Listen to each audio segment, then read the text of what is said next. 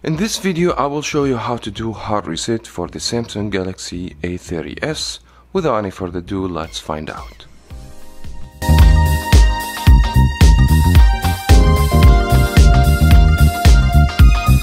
To do factory reset is going to be very simple steps you have to follow with me, but before we do this we want to make sure that if you do the hard reset, two things gonna happen. You're gonna lose your information, as well as if you have a Gmail account was previously on the phone, you still have to relog in with the same Gmail account. Other than that, you're gonna be locked with the Google bypass.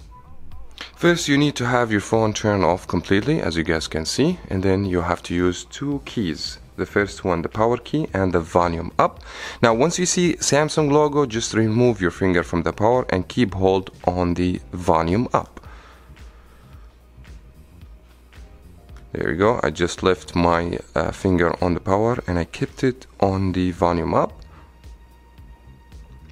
And that should take us to the recovery mode over here. As you guys can see, you have to navigate through the keys over here, the volume up and down, because the touch is not working in this time. And then you have to choose wipe data factory reset.